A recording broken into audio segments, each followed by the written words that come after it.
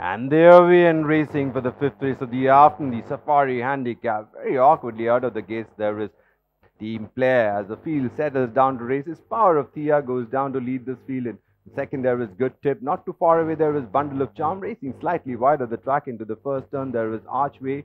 Then we go back towards the inside, there is Super Stella. On the outside of Super Stella, making a forward move, there is East Side. Last of 7, there is Power of THEA. They pass the 800 and approach the 6 now.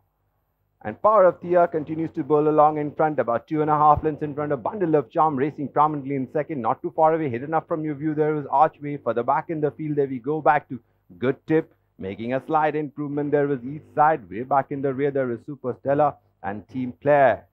They're into the home straight now, and we have a runaway leader in Power of THEA, who's about 4-5 clear. In chase, there is Bundle of Charm. The one who's being put into top gear towards the inside, there is Good Tip. Then we got Archway, who's coming up with a run down the center. And 200 meters to go. It's still Power of THEA, about length and a half, 2 lengths in front of Good Tip is throwing down a big challenge down the center. But it's Power of THEA from Good Tip, and East Side is the one who's flying on the outside. But it's still Power of THEA from Good Tip, Power of THEA, Good Tip, Power of THEA.